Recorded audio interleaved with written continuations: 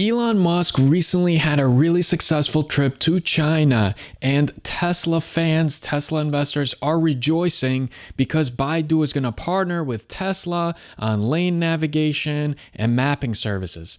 That being said, though, I want to talk about Tesla's FSD, their full self-driving vehicles.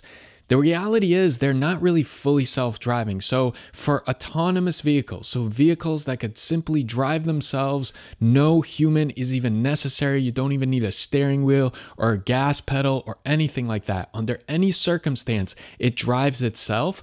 That is level 5 of autonomous driving, right? Now, Tesla's full self-driving, the FSD, that is level 2. So we're not even close to being there, and I think it's actually, if not irresponsible, a little bit misleading on Tesla's end to call it full self-driving because it's still very much a driver-assisted technology. Yes, the system does control the steering and it does control acceleration, deceleration, but the human has to remain engaged, right? He or she is the one responsible for the vehicle, so it's not truly autonomous driving. And if you've been following this channel, you know that I'm a fan of Elon Musk. You know that I have been an investor in Tesla. I continue to be an investor. And so I'm happy to see it climb like 30% in the past couple of days. But the reality is I am not as bullish as everybody else on the situation. And something that I think about is the election. We have an upcoming election here in the United States, and you have to remember that Tesla, at the end of the day, is still an American company, even though it's based in Texas, which is kind of America.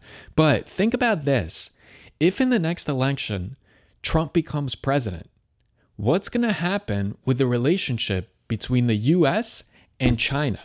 Are there going to be restrictions as far as how much Tesla can collaborate in China, even do business in China, or collaborate with a Chinese company? How much data is going to be shared between Baidu and Tesla?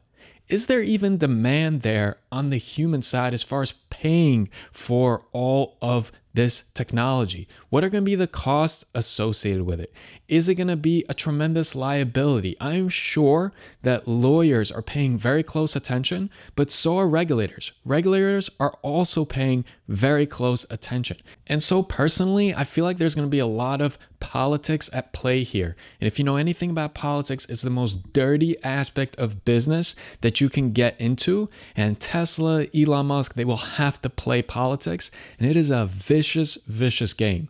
So I'm not as excited as everybody else is, but I'm paying very close attention because you know I'm neck deep in artificial intelligence and autonomous driving. It's all about AI. Tesla's been preparing this for like a decade by collecting all the data, all the sensors. They've been working on this technology for so long, which puts them ahead of all the other US automakers that might be eyeing or have a goal of autonomous driving.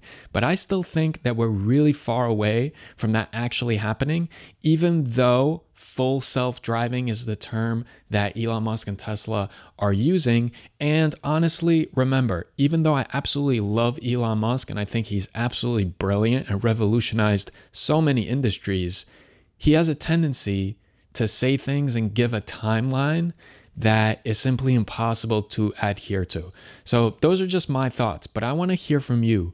What do you think about this Tesla and Elon Musk situation? If you're an investor, are you excited? Are you cautiously optimistic? Or are you thinking this is a lot of buzz and I should probably be pulling out my investment around this time?